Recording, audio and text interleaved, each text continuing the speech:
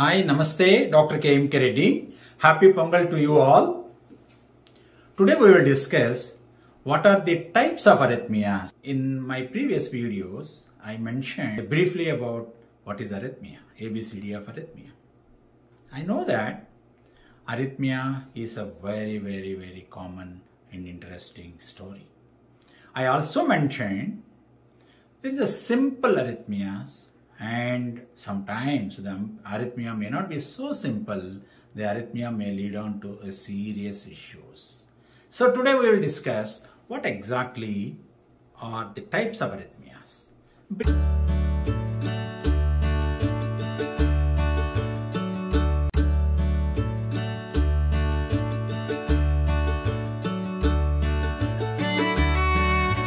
Briefly I will tell. Arrhythmia means, I told, that the disturbance in the rhythm. If the disturbance in the rhythm is identified, the disturbed rhythm may be with a lower heart rate, also maybe with a higher heart rate. If it goes with a lower heart rate, lower than the normal heart rate, we call it as a bradyarrhythmia. Bradyarrhythmia. If the arrhythmia is with a higher heart rate, it is a tachyarrhythmia. So bradyarrhythmia may be because of various reasons. Let us not go into details of that. Tachyarrhythmias also are because of various reasons.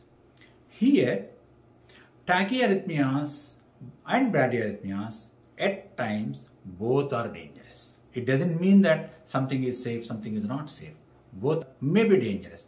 Or maybe a few beats may be having some brady or tachy and may go without any sequelae. That is something called as simple events. But generally, they are not that simple. They may lead on to a dangerous complication. Let us talk a few words about the tachyarrhythmias. The tachyarrhythmias be in the form of a supraventricular tachycardias or a ventricular tachycardias, or sometimes they may go into ventricular fibrillation also and may have a serious event after that. So these are some of the dangerous arrhythmias when with the heart rate which is fast. If the heart rate goes down, they are called as the bradyarrhythmias, as I was mentioning. It may be in the form of even a heart blocks too. It may be a first degree block or a second degree blocks or third degree blocks. Third degree heart blocks are really catastrophic sometimes. That's something like a complete heart block. These blocks, when I say blocks, let us not get confused about the blocks that are there in the arteries, that is the clogged vessels. That is something different. If you ask me how to identify these so-called tachyarrhythmias or bradyarrhythmias, in general arrhythmias, the commonest tool of investigation that is useful is a simple electrocardiography. People call it as ECG or EKG. So this ECG or EKG will pick up most of the times arrhythmias.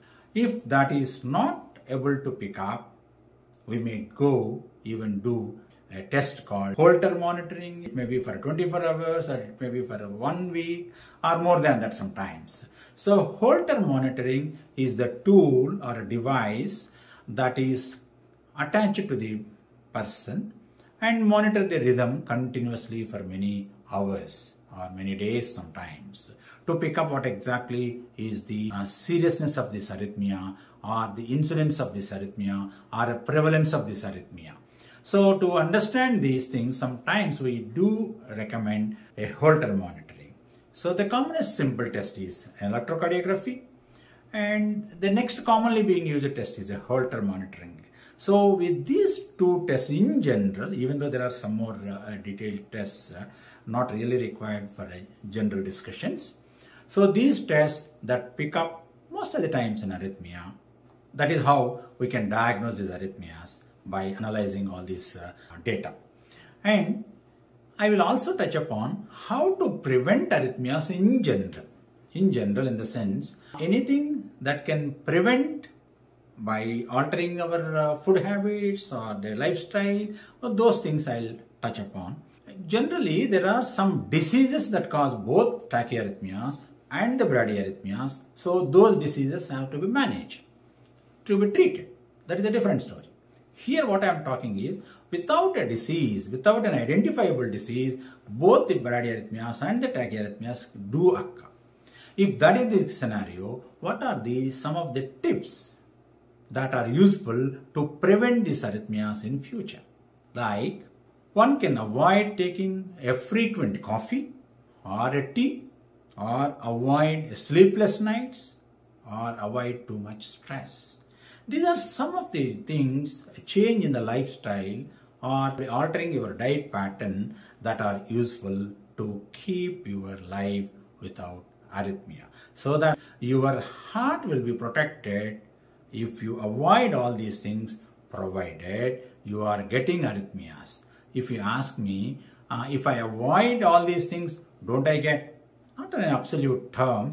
If you are getting arrhythmias, if you avoid all these things, your arrhythmia may come down or may disappear. That is how it is useful. Thank you. Arrhythmia అనే విషయాన్ని మనం ఇంతకుముందు వీడియోలో మాట్లాడుకున్నాం. ఈ అరిథ్మియాలో చాలా రకాలు ఉంటాయి. అరిథ్మియా ఎలా గుర్తించాలి, దానివల్ల సీరియస్ లక్షణాలు ఏమన్నా ఉన్నాయా అనే విషయం ఒకవైపు అయితే అది ఆ వీడియోలో మాట్లాడుకున్నాం. ఇప్పుడు అరిథ్మియాలో రకాలు ఏంటి? అరిథ్మియా అనేది రిథం మారినప్పుడు, హార్ట్ రేట్ మారినప్పుడు అరిథ్మియా అని అంటాం. లయ మారడం, ఇది హార్ట్ స్లో అయినప్పుడు జరగవచ్చు, లేదా హార్ట్ స్పీడ్ అయినప్పుడు జరగవచ్చు. స్పీడ్గా హార్ట్ కొట్టుకుంటుంటే దాన్ని టకిఅరిథ్మియా అని, స్లోగా కొట్టుకుంటూ ఉంటే దాన్ని బ్రాడిఅరిథ్మియా అని అంటాం. బ్రాడిఅరిథ్మియాస్లో హార్ట్ బ్లాక్స్ లేదా 6NS సిండ్రోమ్స్ ఇలా రావచ్చు. అదే టాకిఅరిథ్మియాలో సూప్రావెంట్రికులర్ టెకికార్డియా అని, వెంట్రుకులర్ టెకికార్డియా అని, వెంట్రుకులర్ ఫిబ్రిలేషన్ అని ఇలా డిఫరెంట్గా సమస్యలు ఉన్నాయి. కొన్నిసార్లు కొన్ని జబ్బుల వల్ల ఈ రిథమ్స్ అరిథ్మియాస్ వస్తే, కొన్ని ప్రత్యేకమైన పరిస్థితుల్లో ఏ జబ్బు లేకుండానే ఇలాంటి అరిథ్మియా రావచ్చు. ఇలాంటివి ఒక్కోసారి ప్రమాదాన్ని కూడా కొని తెచ్చిపెట్టవచ్చు. కాబట్టి అరిథ్మియాస్ అనగానే సింపుల్ ఉంటాయి, డేంజరస్ ఉంటాయి. అన్ని అరిథ్మియాస్ డేంజరస్ కాదు. చాలా రిథమ్ డిస్టర్బెన్సెస్ చాలా మైనర్గా ఉండిపోతూ ఉంటాయి. మనం ఇంతకుముందు వీడియోస్లో వీటి గురించి మాట్లాడుకున్నాం, కంగారక్కర్లేదు. కానీ అరిథ్మియాస్ని కనిపెట్టడానికి జనరల్గా వాడే టెస్ట్ ECG అని లేదా హోల్టర్ మానిటరింగ్ అని చేస్తూ ఉంటారు. ఈ రెండు టెస్ట్తో చాలా వరకు అరిథ్మియాస్ని గమనించవచ్చు. ఇవి కాకుండా కొన్నిసార్లు వేరే డీపర్ టెస్ట్ చేసి కూడా గమనిస్తారు. ప్రివెంట్ చేయడానికి ఎలా జాగ్రత్తలు తీసుకుంటే అరిథ్మియాస్ వచ్చే ఛాన్సెస్ తగ్గే అవకాశం ఉందా అని అంటే ఎస్. ఉదాహరణకి ఆహారంలో టీ, కాఫీని తగ్గించినట్లయితే అరిథ్మియాస్ తగ్గే ఛాన్స్ ఉంది. అలాగే స్ట్రెస్ఫుల్ లైఫ్ నుంచి బయటకు వచ్చినట్లయితే, స్లీప్లెస్ నైట్స్ ఎక్కువగా ఉండకపోయినట్లయితే, ఓవర్ ఫాస్టింగ్ కనుక చేయకపోయినట్లయితే కొంతవరకు ఈ అరిథ్మియాని నుంచి మనం బయటపడవచ్చు. ఈ సూచన మీరు గమనించగలరని నమ్ముతూ మీ KMK రెడ్డి.